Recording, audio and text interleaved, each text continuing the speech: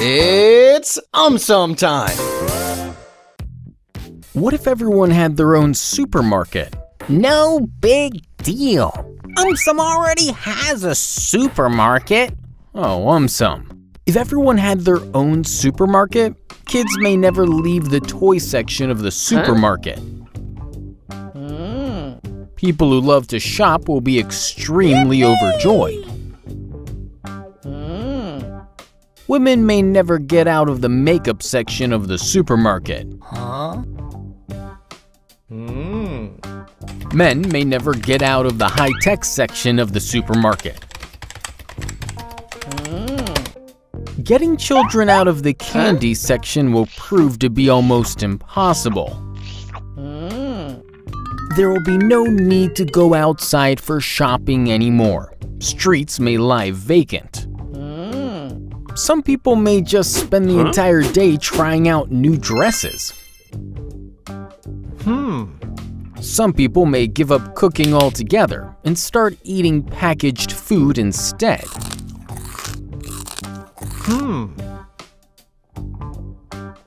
We may start getting huge electricity bills. Thieves and aliens may all move in with us. To buy AumSum merchandise, visit AumSum.com.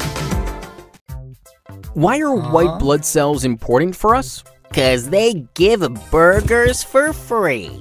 Nah. Besides red blood cells, platelets, and plasma, our blood also contains white blood cells. White blood cells, or leukocytes, are important for us as they are a very essential part of our immune system. They protect us from diseases and infections. Let's look at the 5 major types of white blood cells. They are neutrophils, basophils, eosinophils, lymphocytes, and monocytes. Wow! Neutrophils ingest or engulf harmful invaders and kill them. This process is called phagocytosis. Basophils release a chemical called histamine, which dilates blood vessels, increasing blood flow, and thus helping transport more white blood cells to the infected site. Eosinophils are involved in combating parasites. Lymphocytes create antibodies to fight the invaders. Last but not least, monocytes clean up dead or damaged cells and dead microorganisms. Hence, they are also known as garbage trucks of our immune system. Why do we sometimes drool in our sleep? 'Cause we dream about burgers. Nah. There are various reasons behind this. Firstly, improper sleeping position. When we sleep on our stomach or on our side, gravity tends to pull the saliva out of our mouth. Now, when we are unconscious in sleep, our body helps us swallow the saliva. However, if it fails to do so, the saliva leaks out, thus causing drooling. Secondly, during certain allergies, excess saliva is produced. Now, this does not prove to be a problem during the day because we consciously swallow the saliva. However, when we are unconscious in sleep, if our body fails to swallow the excess saliva, it leads to drooling.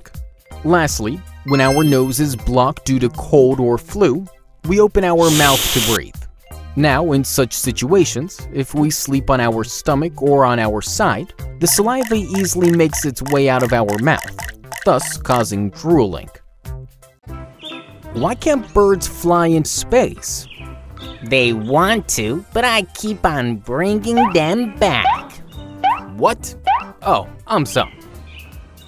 How birds fly can be best explained using Bernoulli's principle. Wings of the birds play a major role in this.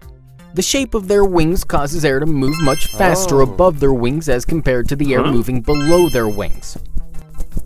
This difference in air pressure pushes up on their wings, creating a lift, thus allowing a bird to fly. Also, definition of to fly is to move in or pass through air with wings. Now, space is a vacuum. It has no air. Thus, without air, a bird will not be able to fly. Finally, even if birds were able to fly in space, they will not be able to swallow food. Why? because birds depend on gravity to push their food downwards. What if universe stopped expanding? Wait, is it going on a diet? Grow up, AumSum. Scientists believe that universe will stop expanding when the matter present inside it crosses a critical threshold. If the amount of matter present crosses the critical threshold, then the universe will first slow down and then finally stop. Now what? As per scientists, as matter has increased, so has gravity. So, gravity will start pulling everything inwards. The universe will now start contracting. It will start getting denser as well as hotter as it keeps on contracting further. Eventually, it will collapse into singularity. Scientists also refer to this event as the Big Crunch, as in reverse of the Big Bang. As per one more research, dark energy is primarily responsible for the expanding universe. As not much is known about dark energy, it is difficult to predict its effect on a contracting universe. Why do our eyes get dry? Not my eyes. They have a bath every day. Oh, AumSum. Dry eye is a condition in which our eyes lack the tears necessary to nourish or lubricate them. Most common causes of dry eyes are, firstly, decrease in the amount of tears produced by one's eyes. This may be caused due to aging, certain medications, inflammation of our tear glands, etc. Secondly, increase in the evaporation of tears from one's eyes. This may be caused due to dry air or wind. Also, performing certain activities which require higher concentration, like sitting in front of the computer or reading books, may reduce the frequency of our eye blinking and thus lead to increased evaporation of our tears. Lastly, our tears are mostly composed of water, oil, mucus, antibodies, and special proteins. Imbalance in the composition of these may lead to dry eyes. What if we could breathe underwater? Then I won't need to use my submarine anymore. Oh, AumSum.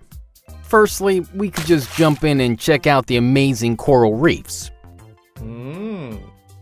Secondly, the way we fish could change forever. No more need of those fishing rods. Just jump in and catch your fish. But on the flip side, we will suffer from hypothermia if we start staying in water for a long time.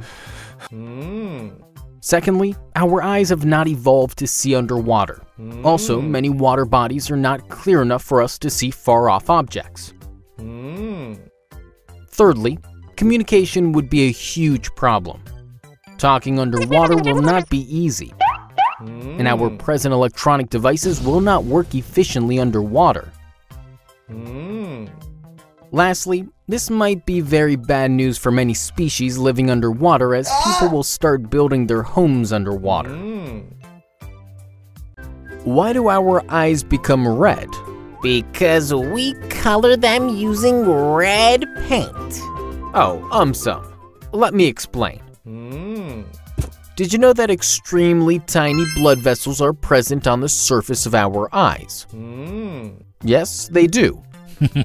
When these blood vessels get dilated or inflamed, our eyes appear red. In this condition, our red eyes are also sometimes referred to as bloodshot eyes. The most common causes of eye redness are allergies triggered due to irritants such as pollen, dust, perfume, or smoke. In this case, our eyes may also have itching, burning, or tearing.